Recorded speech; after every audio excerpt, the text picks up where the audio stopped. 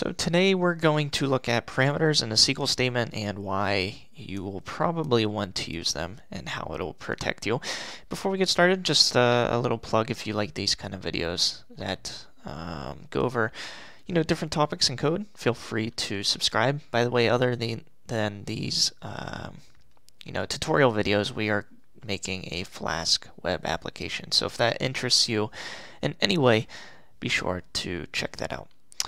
So where we left off, we started talking about selecting and the fetch many, fetch all. I'm going to turn this back into fetch all instead of fetch many, just because, makes more sense.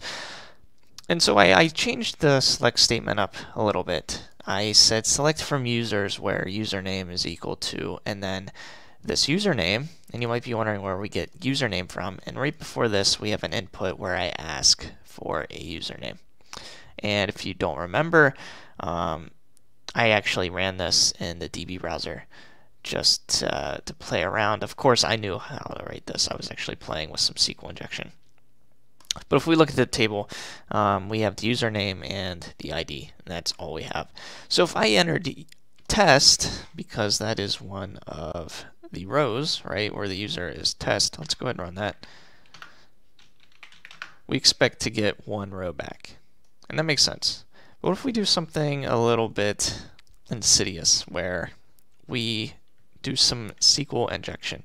And doing it this way, just adding it to the string, makes it possible. So if I did something like this, if I did is equal to test, and then I ended the quotation, and then I said or 1 is equal to 1, and then I comment out. And you might be wondering, what am I commenting out with this? I'm actually commenting out this quotation right here. It's no longer a quote because it's commented out, and now it's saying test or 1 equals 1.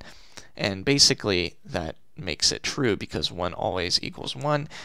Long story short, it will return all of the rows. And just to prove it to you, let me hit enter. And you can see now we get all of the data in that table, whether or not we had the username test.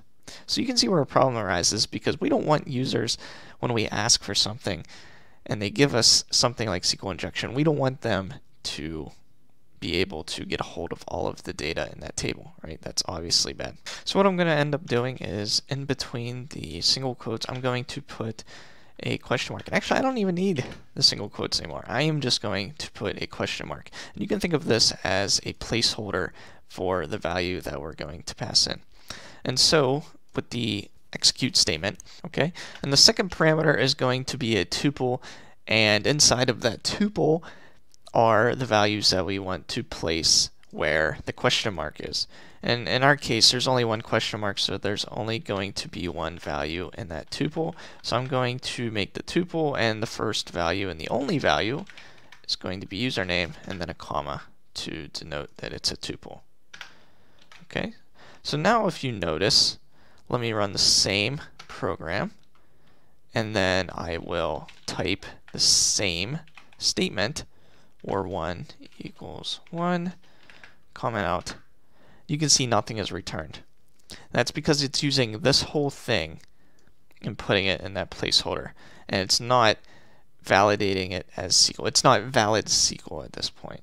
It doesn't take it as SQL. It takes it as text. And so now we don't have to worry about SQL injection, and that's why parameters are so powerful. So what if I did where username is this or ID is equal to this, right? What if we have more than one parameter? Well, I would just add it to the tuple. So let's say or ID is equal to 2, and just to make sure we're getting the right thing, we should get user as well. So let's go ahead and save that, and we'll run it. As long as we put test, now we get test and user. And that's how you pass in multiple parameters. And you can continue on, if you had more and more. But in our case, we only have the 2. So hopefully this made sense, and hopefully you guys will now use parameters from now on if you're, asking the users for things such as usernames and whatever you may be prompting the user for that's going to look in the database for that, rather than just plain text like we showed before. Anyway, guys, thanks for watching, and I will see you in the next one.